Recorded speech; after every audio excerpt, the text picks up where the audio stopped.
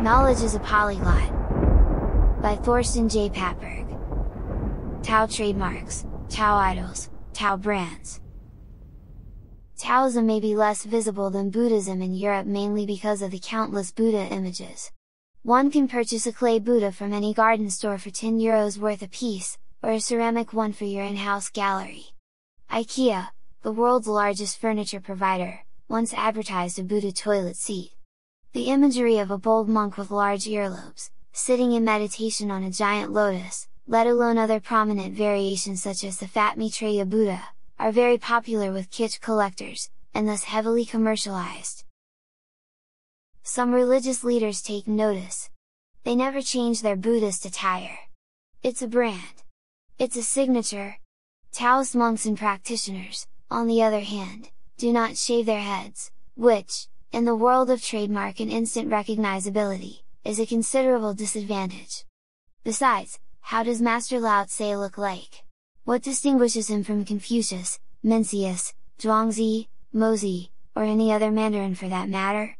It cannot be the beard, can it? Bertolt Brecht, the famed German post-war dramaturge and playwright, undoubtedly recognized Master Lao Tse's image problem, and aided his audiences by putting the thinker on the back of an ox riding into exile. It's a symbol for virility, strength and wisdom. Everyone remembers an ox, right? Moreover, there are very few Taoist role models. Most Europeans have heard about the Shaolin monks in their mountain monastery in Henan province of China, largely because of their looks and their kung fu style. They've seen it on TV or in action movies. Once seen, they are unforgettable. In comparison, the numerous Taoist temples and schools in Hubei province of China are largely unbeknownst to even the most educated Europeans outside the field.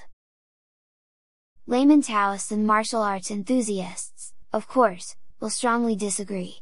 To them, the Taoist concepts of Qi and Tai Chi Chuan are well established. They may be looking for better definitions, but not for lazy translations. This display of respect for China's socio-cultural originality goes a long way.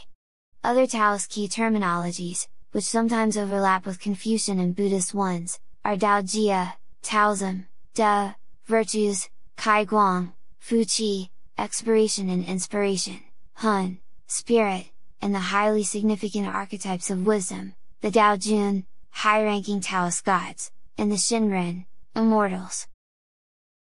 It's those categories and names that brand the Taoist tradition.